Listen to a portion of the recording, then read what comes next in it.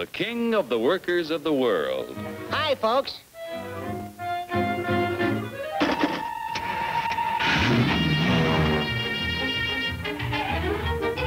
Joe's the king because he can buy more with his wages than any other worker on the globe.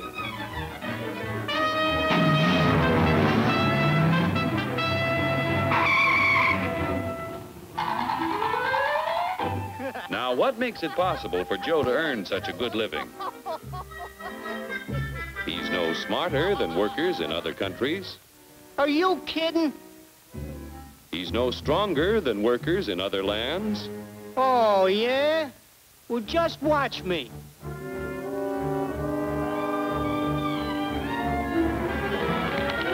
Ow! Just because Joe's an American doesn't mean... Yeah? Well, being an American is the best thing on the... Oh! My back! Sure, being an American is great, but how could you be superior to any foreigner when you or your folks might be any one of a dozen different races or religions? So, if you're no Superman, it must be the American way of doing things that makes you the luckiest guy in the world. I don't think I'm so lucky. You don't? Well, let me show you. Hey, what's that gadget? Television? No, it's a time machine. Just pull that lever. You'll see how people worked 100 years ago. Hey, this I like. Oh, that's too far back. Try again. We want to stop at 1850. Who's the character? That's your grandfather, Joe. Oh. He had to work 69 hours a week to earn a living because he had only inexpensive hand tools and his own strength to help him make things. Your grandfather was a powerful man, yet his strength equaled only 1/10 of a horsepower. You have hundreds of horsepower in this costly giant of a machine to multiply your strength and efficiency 1,000 times. This makes it possible for you to earn more than any worker in history.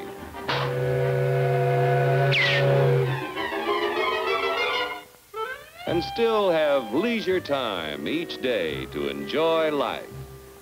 So I'm lucky. But what about the rich guy who does nothing while I do the work? True, there are rich people who contribute nothing. And there are poor people who contribute the same. But most of the invested capital that buys the tools you use comes from your fellow Americans. 40 million of us have money in the banks. 70 million of us own insurance policies.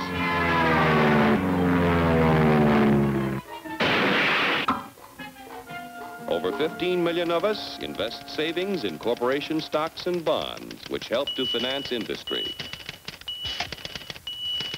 Each year, the people of America invest billions of dollars to create new plants and equipment.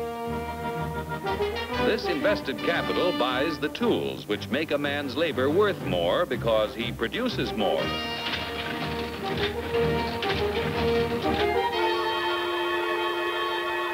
In China, for example, where there is practically no capital available for investment in plants or tools, a man's labor is not worth very much. A coolie takes 10 days to move 10 gallons of kerosene 100 miles at a freight cost of 10 cents a gallon. An American railroad worker takes only 2 hours to move 100,000 gallons of kerosene 100 miles at a freight cost of 1 cent a gallon. The coolie makes 10 cents a day. An average American railroad worker makes $10 a day, or 100 times more than the coolie. The average railroad worker has the benefit of a $20,000 investment in equipment. The Chinese coolie's equipment is worth only 10 cents. With constant improvement in expensive tools and the skill to use them, the value of any man's labor can be multiplied many times. Naturally, the people in this country who invest their savings with industry expect dividends. No dividends, no investments. Without new capital each year to finance new plants, tools, and equipment, labor and management would soon find themselves in pretty bad shape. Yeah, without capital to buy new tools, I might not do so good. But look what a new invention did to my grandpa. For 25 years, he knocks his brains out in the wagon works. Then along comes the gas buggy. Need I tell you what happened to Grandpop?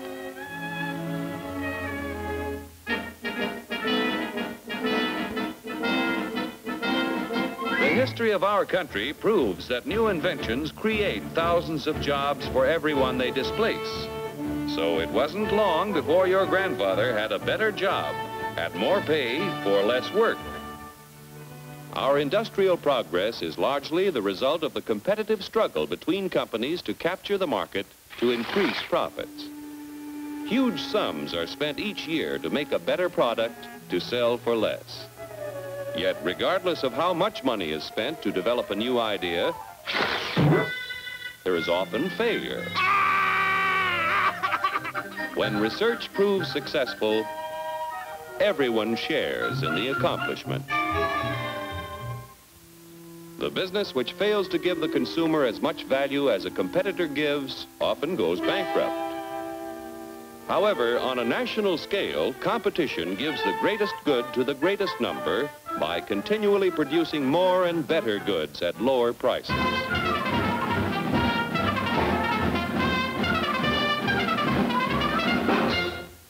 The American way of doing things makes it possible for more people to own their own homes. We're only 7% of the world's population, but we have 50% of the radios.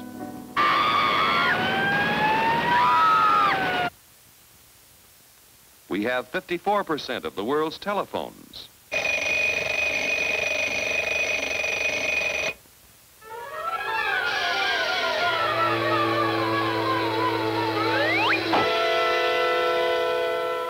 Americans own practically all the refrigerators in existence to give them plenty of ice quickly and easily. Bathtubs, we've got 92% of them.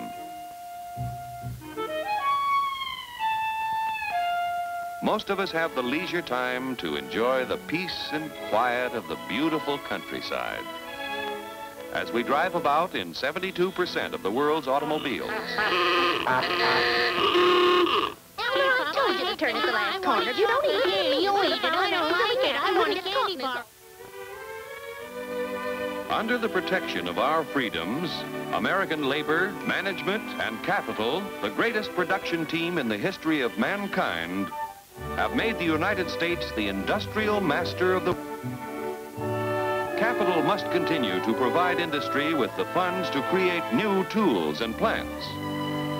Labor and management must continue to increase the production of better goods at lower prices so that more people will be able to buy the things that make life easier and happier for all of us. Then Joe will continue to be the king of the workers of the world.